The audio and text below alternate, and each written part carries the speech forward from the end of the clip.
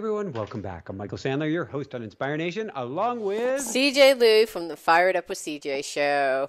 Woohoo! If you've ever wanted to find your way into flow, then do we have the Trusting Your Intuition show for you. Today we'll talk about listening to intuition, feeling intuition, and allowing your intuition to guide you even when it doesn't feel easy. That plus we'll talk about mountain hikes with Roo Roo, desert exploration, reliving graduation day, unwinding injuries, rewiring brain for safety and silence, one more new editor, YouTube lives for the Euro crowd, and what in the world pickup trucks and nightmares have to do with anything. So welcome back to the show, CJ. Are you ready to shine? I am, Michael, but I'm a little bit worried about pickup trucks and nightmares. But I did this thing before coming here. I'm bringing this drink, which is love, lavender, chamomile, jasmine, and green tea. So I'm drinking love. So I'm literally full. I will be full of love by the end of this episode. I like it. I had Tosha Silver on the show yesterday, and we were talking about being guided by love. Yes. So how does it get any better than that? So you're chugging love. I'm chugging love because I'm that thirsty. We just ran back here to meet you. So, so what is going on with pickup trucks and nightmares? So we were deciding, so we got the RV figured out last week, talked about that magic, which is really, really cool. And now it's been a matter of I am Mr. Safety when I'm pulling around my entire family. Yeah. And last year when we drove an RV, it was more of a white knuckle experience. And I don't want that ever again. And so we've been debating what we get for a truck, whether it's basically a large pickup truck, because this is a 20,000-pound RV that we're towing. So whether it's 10 tons. Wait, say that 10 tons? Oh my gosh. 10 tons. Wow. So whether we use an extra large pickup truck or whether we go with, I can't believe I even say this, a home version of a semi-rig. What? Wait, how is this making... Is this just to when you have the RV, don't you drive in the RV or you're pulling the RV? There are different types of RVs. This is called a fifth wheel. A fifth wheel means there's a hitch, kind of like a trunk on an elephant that comes out of the front of it and goes into the bed of the truck and becomes one, more like an 18-wheeler at that point, because it's 40 feet long and has a massive garage at the back end of it. So it's altogether it's 60 feet long.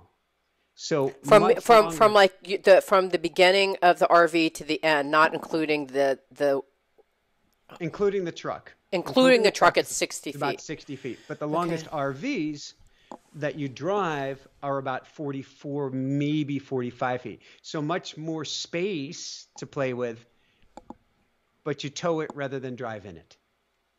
I see. So the trade-off is you can get a smaller RV, but with fewer space, or get a bigger RV, but you have to have a pickup truck. And I didn't understand the connection with safety. How is this going to make you feel less white-knuckling it? A pickup truck, I'm not sure how white-knuckly it would feel because it's such a big RV. A small home version of a semi-truck, you don't even notice it behind you. But it's not a big deal to drive a semi-truck. I'm looking for my phone. I can show you a picture here. Do I actually break? Yeah, hold on one second. Let's show you a picture. Hold on. Bear with me. They're easier to drive because they're designed for the job. Mm-hmm. They have tires that are meant to carry heavy weight. They have brakes that are meant to carry heavy weight. They have backup brake systems that are meant to carry heavy weight. Everything about it is designed to carry heavy weight. I see. So I'm going to show you the one that we're probably not going with. We'll know in the next day or two. It's between this and one other. I believe we're getting a white one instead of this one. Let's see. I'm going to zoom. Hold on here so I can see what I'm doing. My gosh. It's a semi-truck. Wait. Okay, so where do Roo and the cats go? Are they in the semi-truck or are they being pulled in the trailer? It's a 5-seat with a bed in the back of it. And the kitties will stay in the RV while I tow it. Okay. And Roo Roo will be riding shotgun with me on the trip across the country because we'll still have the Tesla, which Jessica will be driving. Once we have Tessie parked for a little while, she'll be shotgun and Roo Roo will be in the back seat. So this is much safer. It is for an eco kind of guy, it's actually more fuel efficient than a pickup. I had no idea. Even though it's bigger, it's designed for the task, so it's more fuel efficient than a pickup truck. Wow. But we weren't sure which way to go, and I'm not sure what steered Jessica around. For me, I ended up having a dream 4 or 5 nights ago because I've been asking for guidance in my dreams. We're talking about following intuition. I've been getting a lot of guidance in the dreams. And I had the most horrific understatement dream 4 or 5 days ago about watching a pickup truck trying to tow a giant cart of potatoes. Okay. Massive cart of potatoes, like overflowing, couldn't even handle it. And the hitch broke. And the pickup truck's still going, and the cart of potatoes starts heading into oncoming traffic. Oh, no. Oh, gosh. 2 more pickup trucks are coming toward me. I stopped. I was driving a pickup truck behind this. Oh, gosh. I stopped and got out of my pickup truck to watch this happening. One of the 2 pickup trucks coming toward me hits the cart, flips over, hits my pickup truck that I'm outside of, but Roo Roo and 2 hens are in the pickup truck. The pickup truck implodes. Oh, your pickup truck or the original one? My pickup truck. Okay. I assume Roo Roo is dead. Oh, and no. in the next scene, it was a horrifying scene with Roo Roo in his dying moments. So thus, you don't want a 4 pickup truck. trucks. Yeah, we're gonna. Isn't it? I have to tell you, I've been doing ever since interviewing the gentleman we talked about that does dream work. I started writing down my dreams, and they could not be clearer. I mean, it's really, they're super clear. Your dream could not be any clearer with respect to what your soul is trying to tell you about a pickup truck. And I've had ones lately where it's super clear, like I'm trying to get home and I'm lost and confused and I don't know how to get home. I'm like, okay, that's kind of perfect for the state that I'm in. Or like I'm having problems with commitment. Just different kinds of things that are kind of coming up in my life. My problem actually about commitment is I overcommit. So in my dreams, I'm having dreams of, commitment generally is an issue, but it's interesting how our dreams talk to us. And so how does Jessica respond to your dream nightmare, basically? I have to actually speak to her and understand her, how she chose to go this method. Because at first she was saying, Oh, you no, independently chose. Wow. Yeah, we independently chose. I said, I'm only going for the truck if you want to go for the truck. And so I haven't asked her how she came to that. I definitely get to do that, whether it was just my dream, whether it was a feeling, because I know she went to sleep and she's been asking as well, because we kind of tag team on this. And I want, between you and me and everybody who's listening, when it comes to financial matters, her opinion to me is actually more valuable than my opinion. Right. I really put her at the forefront of everything. Yeah. So I would say she's even wiser. She's even shrewder than me. She comes from generations of accountants. Oh, wow. Okay, got it. So she So really knows her dollars and cents. Exactly. Yeah. So So her dreams kind of are relevant from a financial standpoint as well. They have a little bit I'm one sure twist. they are.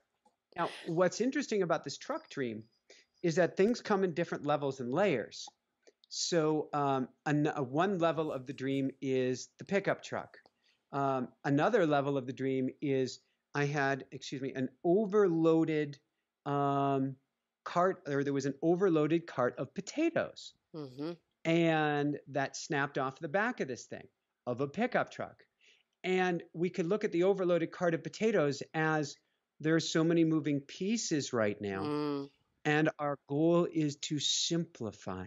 mm, We've got too many potatoes mm, being pulled right now. mm, And so there's a whole nother level to that of Michael. Clearly, we're telling you through the dream world, you got to simplify, simplify, and simplify more still.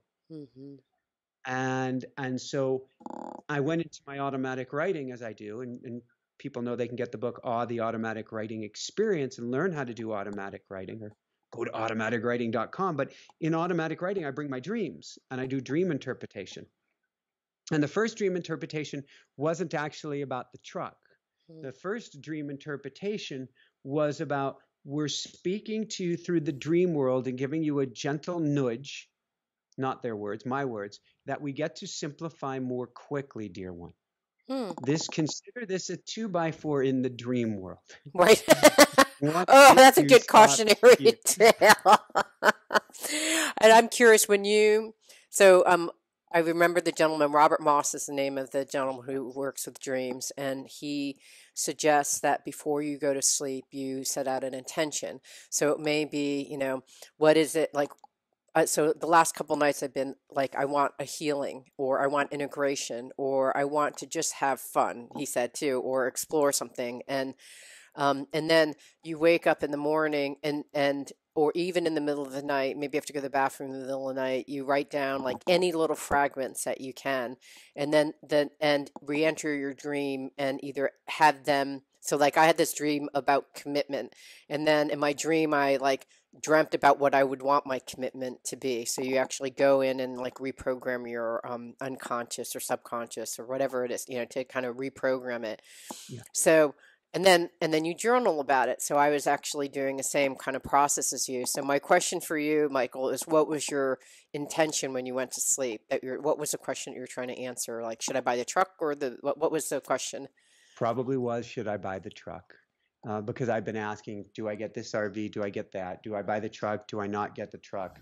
How does this piece fit into place? How does that piece fit into place? And right now we're deciding between two trucks, and I got a dream about a couple alligators, one standing on top of the other alligator last night, which I think means to ask for what I want and watch the small details. Mm-hmm. So I get to play with each piece of this, and each night I find the coolest dream work to me is asking for guidance, mm-hmm. because it tends to be so crystal, super not clear, necessarily what you want, but super clear. Yes. Now you have to train yourself to write things down, and I realized until the last few weeks, I have not been as meticulous about that. And when I don't write things down, what happens is you get out of practice on how to remember. Mm-hmm. And for those who haven't written down their dreams, memory, short-term memory, waking short-term memory is not the same as sleeping short-term memory. And so what happens is you wake up and you go, oh no, I can remember that. And you go to write it down and it's gone because it didn't go into your short-term memory. Yes. So you have to do, for myself, I have to either give myself visual images that I replay in my mind, or I'll repeat a series of words. If I go, 2 crocodiles, I'll remember, okay, there were 2 crocodiles and there was this struggle and there was some sort of transportation going on and it was really cold and there was water, and it allows me to unfold. Or if I said 2 crocodiles, suitcase, a tsunami or something, then a whole dream would spill out. Robert Moss describes them as fragments, but those fragments, they like knit back to the actual memory in your head so that you actually remember the actual dream content. I have to, it's what this conversation is making me think. You know how they always say, like, you need to follow your dreams. And when people refer to that expression, it's like, follow your dreams, like your highest aspirations for what you want and like want to manifest in the world. It has that kind of feeling to it. As both of us are now navigating the language, as Robert Moss describes it, it's the language of our soul. We're actually following the language of our soul. We're following our soul's dreams, not CJ in the material world. Like, I would like to have that beautiful, like they have in The Secret, like I want to get that beautiful Cartier watch, that may be my dream. But this is kind of a whole nother idea of following your dreams that is interesting, right? I mean, because I've been contemplating, like, I went to a class and women said, "What are your dreams?" And I thought, I don't really have those kind of aspirational kind of like, oh, I want a Cartier watch, and it's like I'm so far from the material at this point. I don't have those kinds of dreams. Like, I dream for like world peace. Like, it's not like anything like, even maybe potentially possible for a period of time. But those are my kind of dreams. So these dreams that we're talking about are way more tangible, right? Like, get the semi. Like, super clear, your dreams have spoken. And watch out what you're doing or you're gonna implode. Yeah, exactly. Watch for the too many potatoes in the cart. Your cart is going to tip over with all the potatoes that you put into it. I just think that I really do think this whole idea of following your dreams and this new way of thinking about it is just, it's really powerful, because you're following really the soul and some way, like all these messages that the poor divine has been trying to like get to us, and we just don't get it. At least there's like one more try in your sleep that they can talk to us. What's really cool to me is that once we get it in the dream world, now let's take it into the waking world, because there is no difference. Once we understand that this is, you can call it a simulator, you can call it a holographic universe, you can call it Earth School, but once you realize, if you really understand that you're spirit having a human existence, then the signs and symbols don't stop during your waking hours. Yeah, They this is may a waking seem dream. quieter, Yeah, but they're there. Yeah. So all of the trail access being closed, it might be time to go. Our washer dryer unit for the brand new washer dryer unit got put in when we got here. Awesome, really comfortable. Yay! Because there were two big things that we got getting off of the road here. Super fast internet and a washer dryer that we didn't have. We had a very wimpy washer dryer on the RV. So we're like, yes, this feels like home. Well, No.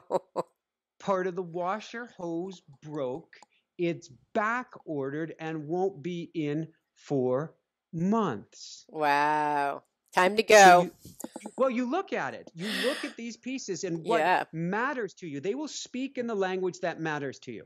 If it didn't matter, if we could just go down the street and get this taken care of, perfect. But a retreat center out in the desert where there's no like coin-operated thing next door, they will speak in the language that grabs your attention if you will ask and listen. Right. Yeah, just like I just love that story that you shared in terms of how you even found your grace being your new RV. So, and the truck is going to be, her name is Ease. Ease. Oh, Ease is going to be carrying Grace. So it's going to be Grace and Ease going down the road. Ease is leading Grace. Interesting. Wow, I love that. Okay, so I had a similar experience. I told you how I've been doing kind of something similar, and much like your awe experience, I don't know exactly what the process is, but what I was I've been kind of like finding my own way along this. We need to get you a book, CJ. I have a book. I have to read it. So, but what Robert recommended and what I'm doing is I draw a picture. I kind of like, I tune into my feelings, because your feelings are kind of another way of kind of tuning into what's happening on you in the inside. And so I've been doing these drawings, and I have this beautiful thing. I love my color pencils that I just got. So I have a big thing of color pencils. I roll them out, and when I wake up in the morning, and I just like, what am I feeling? And I draw it out. And I really don't know what I'm drawing. I'm just letting my hands move so it's like an automatic drawing, and let it just kind of like come out into the page. And recently I drew, like, the pictures have been really amazing. But one of them is just being in the unknown. And I was like, wow, I don't really know what's going on. But I could just be like, I would say, this is how I'm feeling. And that would parlay into an internal message if, like, you're always in the unknown. it's just our delusion and thinking that Totally. we have control, and that's like our forceful way, trying to force our will and imposing on what's happening, and versus just watching what is, right? Instead of like, oh well, I'm gonna like figure out how to get the washer and dryer in right away. That's kind of like there's nothing wrong with that, but there's just like life is telling you about it's time to go. And so if you're kind of like, no, I'm not going to go, that's kind of your forceful will that's being applied on what's happening. And I, I did one today, and it was a big lightning Hmm. rod, and it came down all the way down to a little tailbone piece. Yeah. Because yesterday when I went to the chiropractor, I was so off. Like when my doctor, who's not like a regular doctor, he's a chiropractor, energy medicine nutritionist. Like I don't even. He's like someone from a different planet. He's the most We amazing. all need one of those. He's the most amazing physician. If you ever are willing to try something that is out there but really, really works, he's so deeply attuned. But he looked at me and he said, "You're not in your body. There's you, and then there's like an energy. Your energy stepped outside." And I was like, and he's like, how weird are your thoughts? I'm like, my thoughts are all over. I've had a really hard time concentrating. And I said, I think this is related. I got when I was writing that this is related to my son graduating somehow. I don't really know how, because I feel like he's coming back to where I live. But I thought, I don't really know how this all works together. And then I said, and then like a couple weeks ago, I realized like I, when I was younger, I was carrying a big bag of takeout food in Boston, and it was super icy, and I slipped and I fell right on my tailbone. And it went, the ripple of that went all the way up my spine, my central nervous Oh. system. And the thing about me is I actually have my tailbone, and then I have another little segment. It's this other segment that curls up. That's another piece on my